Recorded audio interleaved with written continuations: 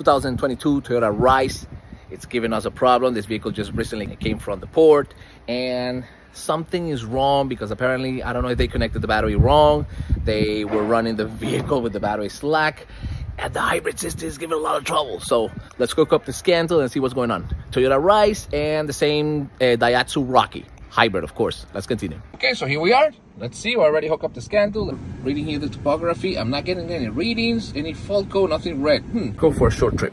So what I found is that when I begin to drive the vehicle, I'm getting these fault codes of the hybrid system. Inverter, water pump, dry running fault, current.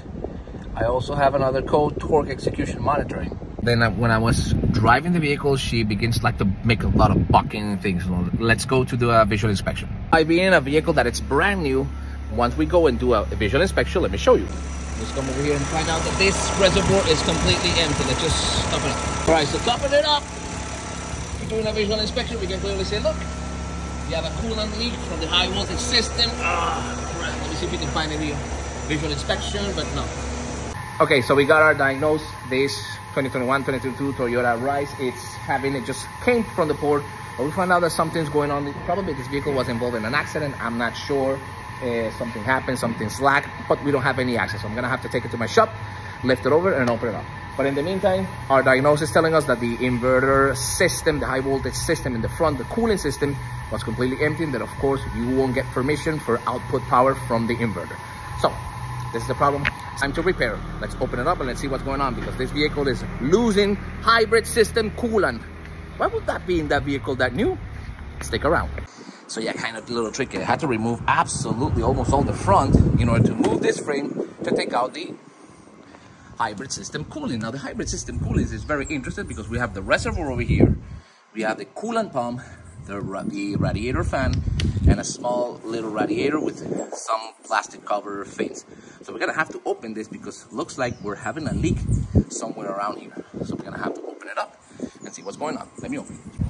But before we open, I was wondering if we have a leak under the reservoir, and no. I was wondering if by chance it's the coolant pump. And definitely not. It's not the coolant pump. The coolant pump looks fine. It could be the radiator broken. Let's open it up. Let's find out. But then look at the radiator. Physically, not looking bad, right? Actually new. But the thing is that making diagnostic, you have to be aware always of details. Let me show you. So this is the radiator. But if we get to the other side, something is wrong here. You see this look like a little bend if you compare to the other side, right? Let's twist it. The other side even look is straight, I'm sorry. And the other side, all right. Now let's do a visual inspection here. But the most accurate test over here, let me see. I'm not seeing any crack, nothing, but this is, look, could be bent. Time for the real test. So what we're doing is a pressure test. We're gonna see if we have any leak by chance. So how do we do that? Well, put it inside water and begin to blow. Oh! Okay, hold on.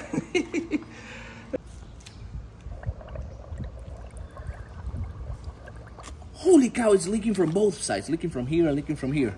So definitely, yes, this radiator was bent. All right. So the radiator coolant is the problem. There's nothing we can do. We're gonna have to replace this unit. So these brand new vehicles, where are we going to find this unit? I'm gonna have to find out. So what do you say if we do an in-depth technical review of the 2022 Toyota Raize hybrid? Let's inspect the hybrid system, the hybrid battery, if it has a filter. Let's inspect the internal combustion engine. Let's see how much oil it takes. Let's take a look to the injectors. Let's check the filters. Let's check the transaxle, the inverter, the cooling system in a quick review, so you will be able to monitor how to properly service your new Toyota Raize hybrid. So stick around. So because this vehicle is going to be here for a little while because it has a little problem with the hybrid system coolant, the radiator is gone, so we're going to have to replace it. In the meantime, let's do a quick inspection. Let's see what we got over here. We have, this vehicle is actually from Daihatsu motor. You have to remember that Toyota Raize is the same Daihatsu Rocky, the hybrid vehicles. They are the same vehicles. So let's see what type of engine this vehicle uses. So as you guys can see, this vehicle uses a WA VEX 1.1 liter internal combustion engine. But this engine is, look, This is a 3-cylinder, actually even smaller than the new Aqua. But the other thing is, look, we have the multi-port full injection over here, but the thing is this one uses 2 injectors per cylinder. Pretty nice and efficient, right? The air intake over here, the EGR, pretty easy to service right here. Spark plugs, don't even mention to take them out and service. The oil dipstick right here. What about the oil filter? There it is. Can you see it? There is your filter. I'm just giving you a little guide. But then, Jose, I'm not seeing the air filter. Let me show you. It's because I put it inside, but if you see the air filter is actually the same air filter of the Toyota Aqua, which is great, of the old Aqua and the new, let's see, Prius 4th generation as well, using the same air filter. So it's pretty nice and affordable. But then because this is hybrid, no belt system, none of those things. We have the AC electrical water pump, and then of course the high voltage electric AC compressor. Nothing more to see over here than the normal service as it gets. Now about the transmission, this hybrid system is a little more efficient and improvement compared to the old version. Let me show you. So we have the new type of inverter assembly, okay? Now this one has the connection from the battery and the connection for the AC compressor. But this one, and as you guys can see, these are the lines from the high voltage cooling system, or the hybrid system coolant, okay? That goes directly into the inverter assembly, as well as the transmission is also liquid cool, which is great. Pretty nice and reliable, right? Now let's go under the vehicle. I want to see what type of transmission this vehicle uses. We are here under the vehicle, but I'm not seeing any label sticker of the transaxle. Let me see. It looks like the P910, but I'm not sure. The same as the Aqua, probably. But let me corroborate. Found the label of the transmission, and this one says that it's a E1A. Another super interesting topic of this new Toyota Raize is that it doesn't use the electric brake booster system. Let me show you. Probably because the vehicle is so tiny. But look what we have here. We have a normal air vacuum brake booster system and the normal ABS. How about that, eh? I would say that it's because the vehicle is extremely tiny and light, but I love it. But yet still is very similar to the new Aqua. So as you guys can see, this vehicle is not so much complicated to service, actually pretty basic. So if you're gonna buy a Toyota Raize hybrid, super easy to service absolutely everything. So stick with your preventive maintenance, and believe me, these vehicles are very nice. Now remember, this is Daihatsu. Daihatsu is also a great vehicle, okay? So let's check out now the hybrid system. Now, because we were doing some inspection yesterday, I already took out the seat from the front, and look, we have access to the frame, but I'm gonna have to take it out. But before taking out the frame, the first thing I'm gonna do is I'm gonna disconnect the service plug grip, just to save. Now we gotta take out the frame that's under the vehicle, but we see, there's kind of like star head. But I'm seeing lots of metal debris over here. What the hell happened here? So we took out the back seat frame. You gotta be careful, it's heavy, but not only that, it's very sharp. Okay, so I strongly recommend use glove or have a gorilla hand like me. By the way, do you want to know why these Toyota Raize are a little more expensive, for example, than the Aqua? Let me show you. It's simple. The hybrid system is way more advanced. Look, this vehicle uses a lithium-ion battery. You know what that means, right? The battery is lighter, but way stronger. But the lithium-ion batteries, those batteries are quite expensive. So let's open it up. Let's see what we find. But the main issue is, why do we have all these metal debris over here? What the crap? Somebody want to explain what the hell happened here? Anyway, we just take out, this is, obviously, this is the exhaust, the air exhaust, okay? So I'm just gonna clean it up, gonna leave it over here, gonna put it here in the back. And let me take out the battery. So I already opened this side, the main cover, so we have the main connection of the positive and negative that goes directly to the inverter. The battery cooling fan, that I already took it off, okay? Well, let's see. It's a little clean, but we're still gonna clean it more. But I am very curious what all these bunch of debris, metal debris. So I have to disconnect these two cables, the relay and the interlock, and then we will take out the battery. Everything is well disconnected. Now let's go to the other side. There, we took it out. Oh! All right, but hey, look. What is all this metal debris? What the hell happened here? Oh boy. Something happened over here. Probably this vehicle got in a big collision, and this is probably all a big repair. But I have to clean this. All this metal debris next to a hybrid battery. Come on.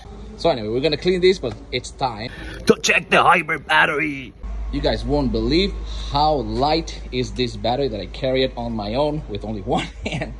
It's actually pretty light because it's a lithium ion battery. So we're gonna have to clean it up. Let's open it and let's see what we have. We will continue then.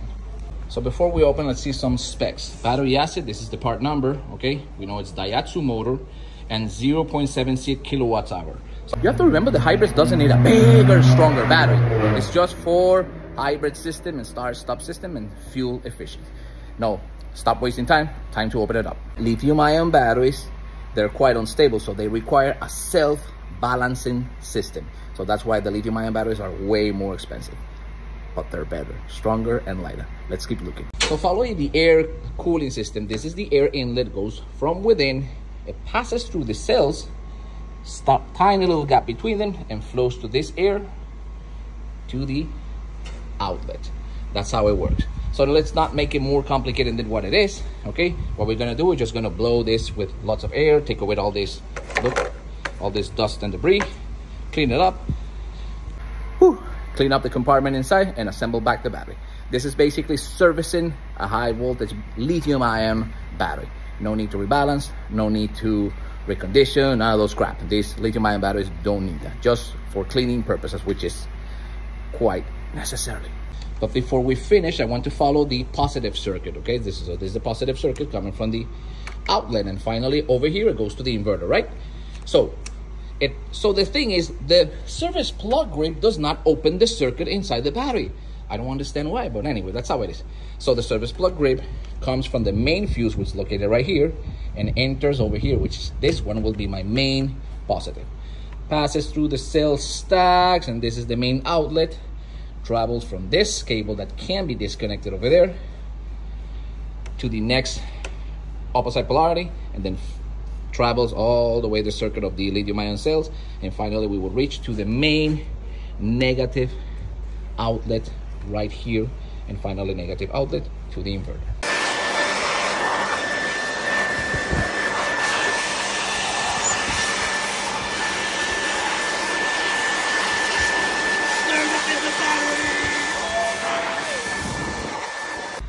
There it is, shiny again, as good as new.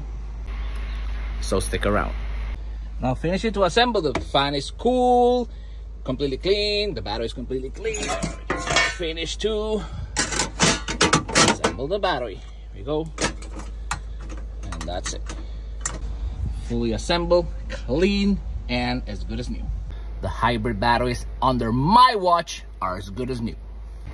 Another super important topic to consider is that all new Toyotas, they implement a high voltage battery air filter. So yes, it has a pros as a con. The pros, system doesn't get so dirty, although it was pretty dirty, but the filter gets clogged if you don't service. So every time you service your Toyota hybrid, service the high voltage battery air filter. So let's assemble it. There it is. The complete hybrid system is completely assembled. The filter is as good as new. Don't make it more complicated than that. This is servicing the high voltage system. There you go, as good as new. So in essence, Jose, would you recommend buying the new Toyota Raize hybrid? Strongly, yes. The Toyota Raize hybrid is indeed an amazing vehicle, super reliable and easy to service. So if you want to buy this vehicle, go ahead with the eyes closed. A very, very nice vehicle. So stick around for more tips.